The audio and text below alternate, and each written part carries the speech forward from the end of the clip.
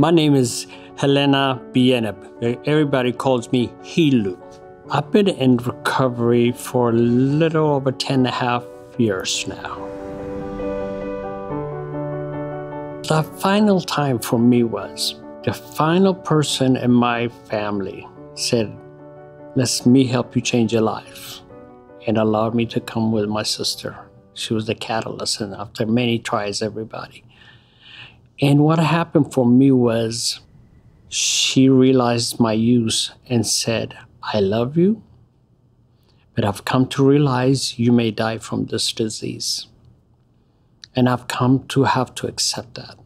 But if you're bringing this insanity to me and my family here, I can't. I can't do what I was doing before." And I had just taken some money from her that day when she was saying that. And I had every plan of going to whatever I need to go to. And she told me no. At that point, I needed a place to go. And I went into treatment. I didn't know what to do. I said, I need help, which is a place I've been to many times.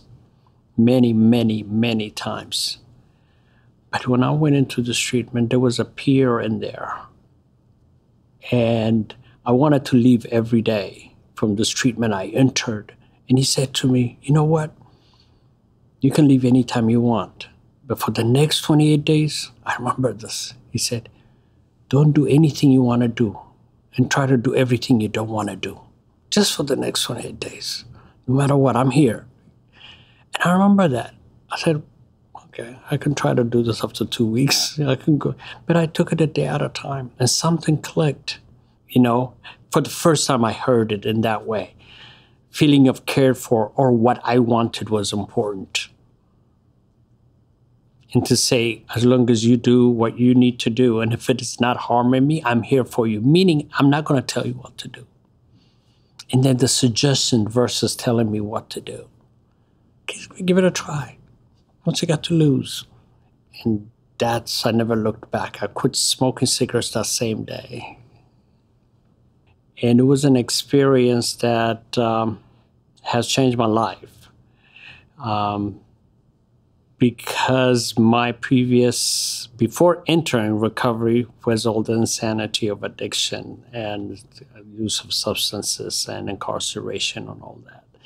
So there have been many attempts, but I kept walking toward the substances. Didn't know how that happened. So entering into treatment and coming to a place of willingness, being able to get the support, changed my life. There was stigma, definitely, and I realized more about it later because subconsciously the stigma that I was experiencing, I owned it because it was so labeled, especially from the criminal justice system and cultural stigmas about the shame that it brought onto the family and my culture. I'm from Ethiopia, and there was a thing about not talking about it. So it kept me from that, from getting treatment, getting help. The labels just blocked every opportunity to treatment. And I started to own those labels. And then I was faced with that, the same thing with my parole officer, from people in the community. I told this time, he never changed, you're never gonna change. And that stigma, that time of not acceptance drove me for another 10 years of insanity. So I try to pass on to people. I know you want to get out of the detention center and you want to go, you're going to do what you want to do. Take it a step at a time. You don't have to do this alone. I'm not going to judge you. My process is not your process. Your process is your process. How can I support you be able to be well today? Keep the judgment away and just say, what is it that I can help you with? You did? You need to lay your head down? Okay.